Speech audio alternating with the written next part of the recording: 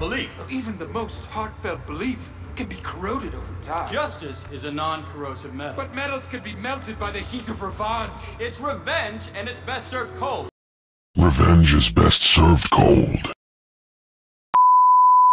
Kingdom Rush Vengeance is the first game wherein Ironhide tried something new for the Kingdom Rush games.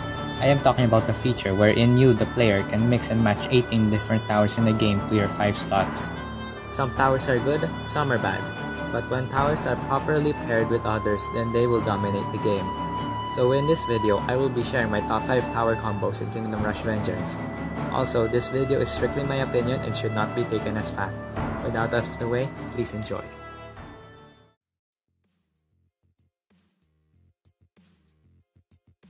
My 5th combo spot goes to the Gobbler Ranks and the Orc Shaman.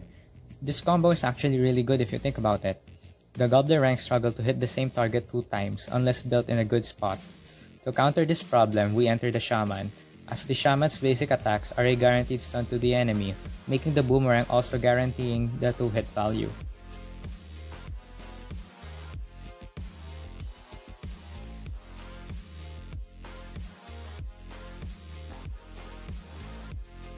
Fourth combo goes to the Rotten Forest and the Grim Cemetery. This combo is good in many ways.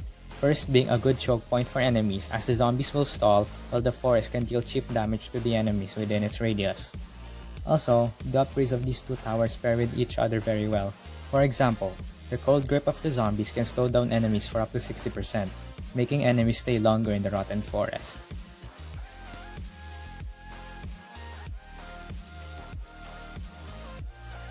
Middle place goes to the Blazing Gem and the Melting Furnace. Now this is one of the combos that I use more often, especially in boss fights, as one of the abilities of the furnace can boost damage of nearby towers, in this case the Blazing Gem. As you probably know, the Blazing Gem increased damage over time, like an Inferno Tower from Clash of Clans. Speaking of Clash of Clans, quick shoutout to the people who joined my clan, I really appreciate it. Anyways, as the Blazing Gem increased damage, the damage boost of the furnace increases to the gem. If you haven't checked out this video about how hard the Blazing Gem hits, then I recommend that video after this one.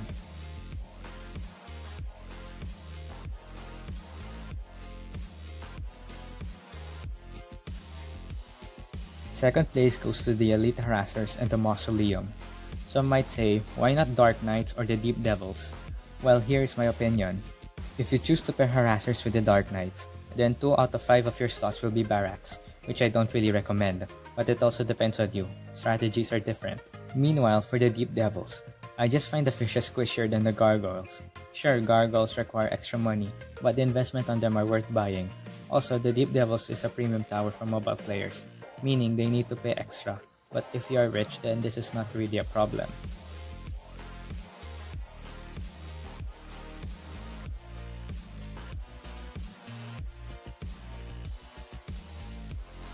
Ranking first today is a combo that I use almost all the time, and that is Bone Flingers and the War Zeppelin. What bothers me with the Bone Flingers is their short range, but the Goblin Scout upgrade from the Zeppelin really fixes this slight problem. Another good thing about this combo is that these 2 towers attack really fast.